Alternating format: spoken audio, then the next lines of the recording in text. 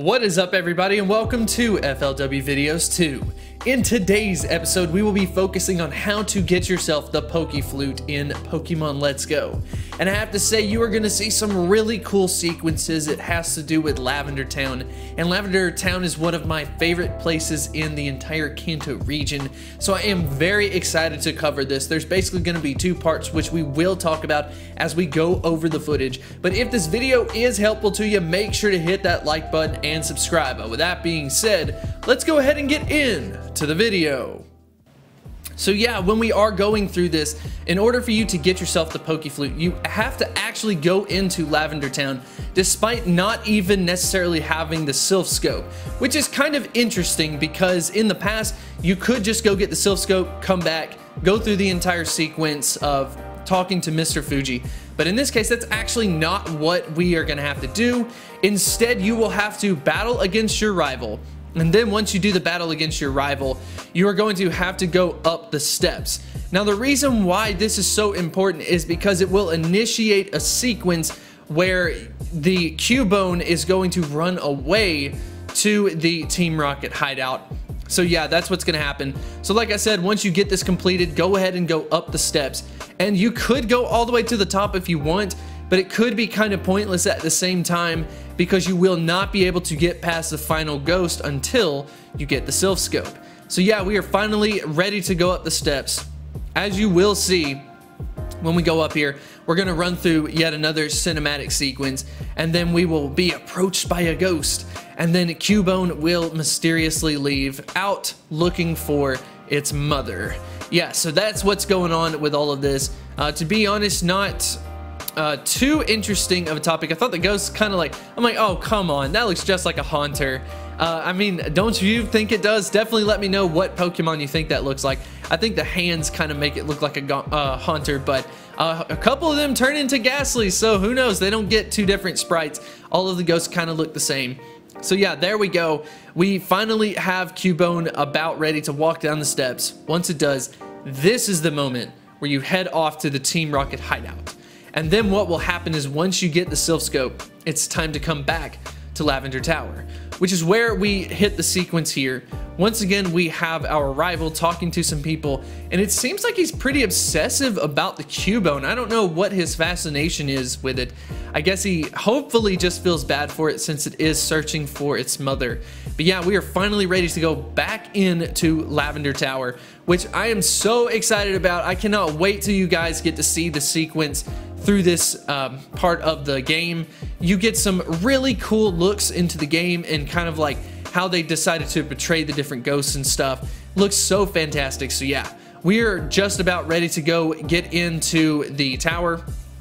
And like I said, we are just going to walk through it. But this guide is aimed to help you get through this kind of like without doing as many battles. But if you want to do all the battles, by all means, go for it.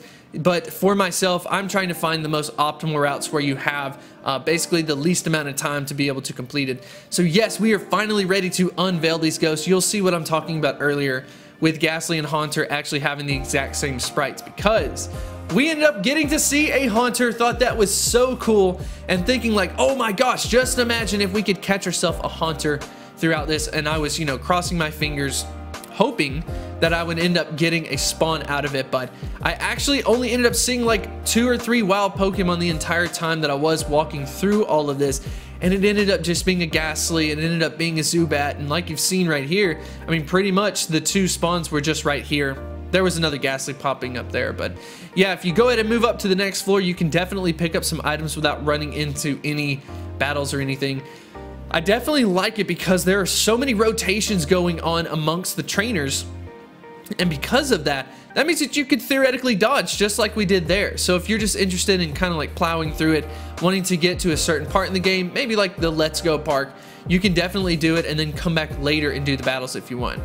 This is one of the most memorable things that I remember from Pokemon Red, Yellow, Blue, is that center area where you can heal your Pokemon. Thought that that looked fantastic in this new way of looking at it on Let's Go.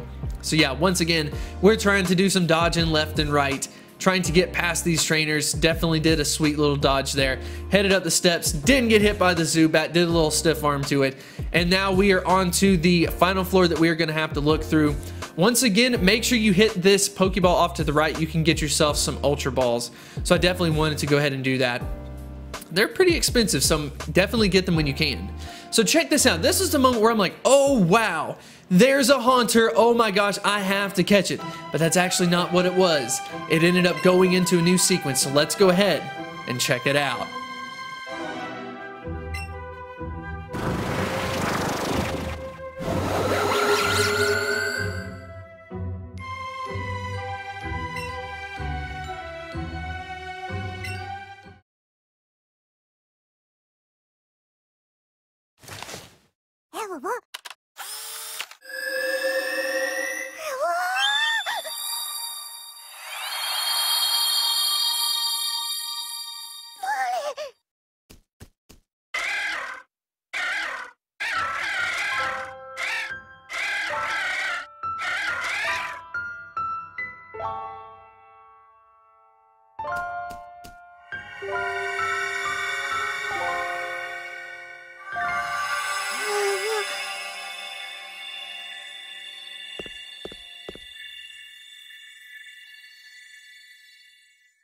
What an amazing cinematic sequence. Now I know that this is a video game, but the way that they are able to portray some of these like cutscenes and stuff is absolutely magnificent.